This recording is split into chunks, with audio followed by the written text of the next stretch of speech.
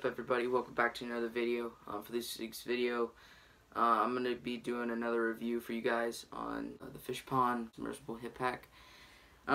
So I got this guy a while back. You probably saw this on the High Country Brooks video. This is an all-around great pack. Got tons of room. It's fully submersible. I'm just going to go through, show you guys some features, tons of things I like about it. Yeah, let's get into the video. So I'm going to start out kind of with the zipper. So on here they've come up with the T-zip zipper. So it's basically a fully waterproof zipper by T-zip.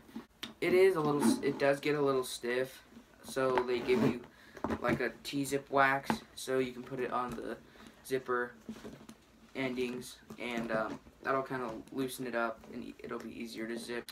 It's got inside of it, it's really spacious. I can keep a lunch, all my fly boxes, extra fly reels, water bottle, pretty much anything I need. It also has this outer pocket. It should be water resistant. In here I basically just usually keep like indicators, dry fly floating, maybe an extra liter or two. I'll keep that in there.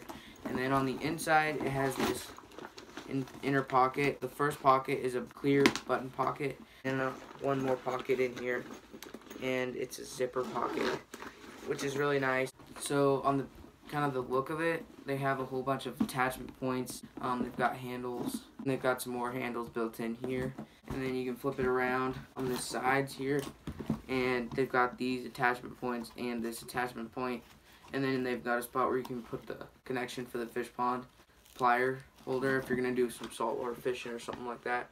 So they've put a shoulder strap onto this. They've kind of made it so that it feels as if it's a sling pack, but it's still going around your hip, which I really like. Tons of attachment points there. I put my forceps in through this, and then I hook them up to here. Got my zingers coming off here. I don't have anything on here right now. It's all in my backpack. This is really great. I really like this. You can switch it to whatever side you want with these attachment points, and then if you're going to wear the fish pond backpack, you can take this off. One of the other things I really like is these straps that come around your waist.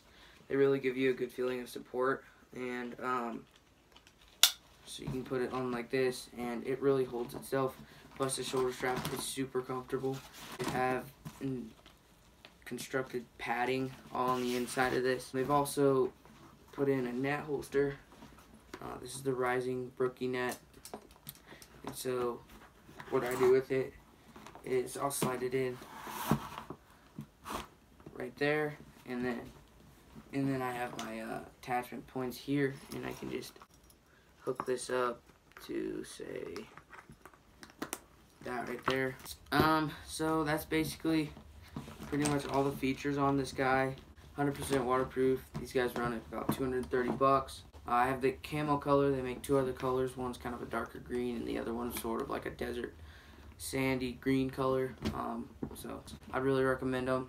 They're awesome packs, fully waterproof, and they're decent size. I mean, I use this on the backpacking trip this summer. I'm sure you guys saw that, and it worked perfect. Check out our last video. It's like the fall video, so go check that out.